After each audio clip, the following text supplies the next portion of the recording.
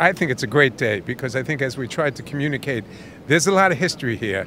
We started here with just an idea and we built up a pretty big company, but we think there's a great future ahead of us, and today marks that first step towards that future to build more labs, more facilities where young, talented geniuses can come up with treatments that make a difference for people. How much is the physical plant in importance versus the talent that you're able to attract? Well, we used to say, and I still believe it's true, that most of Regeneron's assets go home at night. And I believe that the vast majority of our assets are our people. But people still need, in our business, to have the physical plant, the equipment, the laboratories, the special technologies, all of that, the people need to be able to do their work. It all starts with people, but we need this physical plant, if you will, to be able to get the work done. Most people suddenly know Regeneron because of the monoclonal antibodies and COVID-19. Give us an idea of what else the company does, because you're not limited to just that. No, I'm glad you made that point. COVID-19 was a problem which we thought our technology could address, and we did. But we've been in this business a long time, and we have an important drug, the leading drug that treats blinding diseases of the retina. We have a drug that treats a variety of allergic diseases such as really bad eczema, asthma, nasal polyps, eosinophilic esophagitis. We have a drug for certain types of skin cancer, certain types of lung cancer. We have a drug that I think in the pipeline that can really make a difference to a lot of new types of cancers. And of course, we had a drug that was able to cure Ebola and a drug that was able to deal with at least the initial strains of the COVID-19.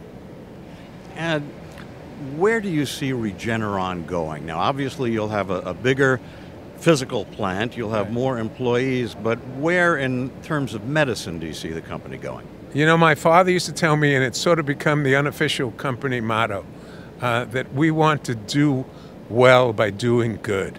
We see us going out and doing our jobs, trying to make people's lives healthier, trying to help them live longer, and by doing that, that's our mission.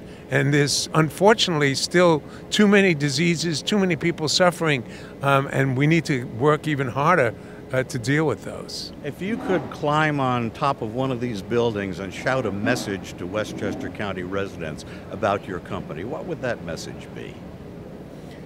I would like the people of Westchester County and the rest of the world to know that we're in this together.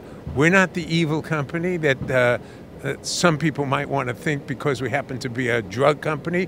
We are trying to help the same brothers, sisters, mothers, fathers, uncles, aunts, children, grandchildren as they want to see helped.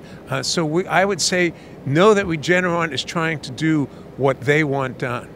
In terms of international competition, you work with some other companies around the world, but what does that do for positioning the United States as a leader in the pharma industry? Yeah, I mean, I think partnering with companies around the world to distribute, market our products, that's sort of part of the business.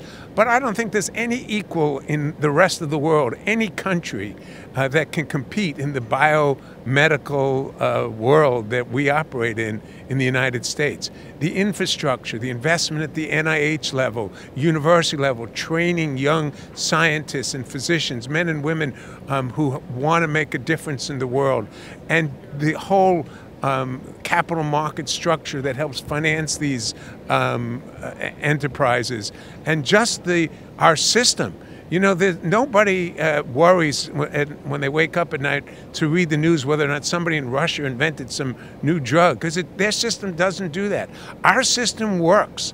Our system provides incentives and rewards to get things done.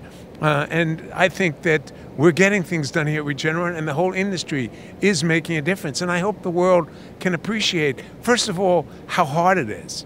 It looks easy, but it's really, really hard, and it takes super talented people and this whole ecosystem that I referred to in the United States that's unequaled anywhere else in the world.